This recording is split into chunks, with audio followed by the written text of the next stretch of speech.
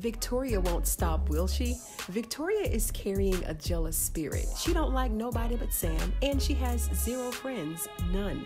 Because Second Lady Simone and Vice President Eli want her and Hunter to do the right thing, Victoria has dimmed their light of exposing them and turned everyone's attention to Jason, who's fighting for his life at St. Rhodes.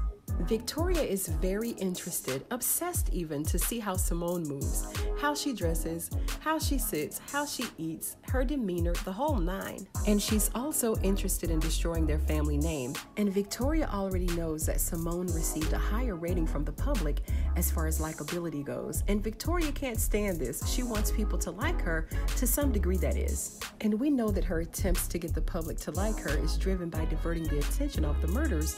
But deep down inside, Victoria wants to be liked, just the way that she is, and she longs for the public inclusion. This is why she's so jealous of all of Hunter's women, because it's not her who's getting all of his attention. And it's not enough that her and Hunter have both threatened their precious kids. Hunter wants them dead, and Victoria wants to drag their good names through the mud. From the trailer in episode 16, it appears that Victoria may just try and make up a story all on her own and tell the press if she can't find anything crazy.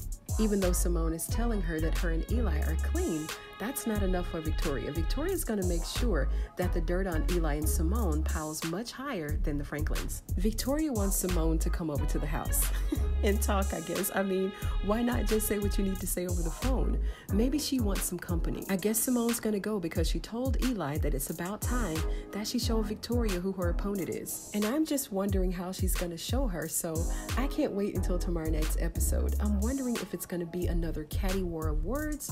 Is she going to threaten Victoria, or will it be using physical violence? I mean, we need a little attempted murder here, right? The Oval needs a female sniper, right? A bad bee with a sniper rifle who ain't scared to use it. Somebody who could lure people into her world and then turn on them, right? Victoria is definitely baiting Simone into an argument. She wants to get under Simone's skin so that she can gain some sort of control over her, because Victoria swears everybody's scared of her, right? She has to have the loudest and the most intimidating voice in the room, otherwise she feels helpless and unimportant. She's already told Donald that they're not leaving the White House, her house, and she's willing to destroy the second family's characters and undermine their ability to serve as second in command.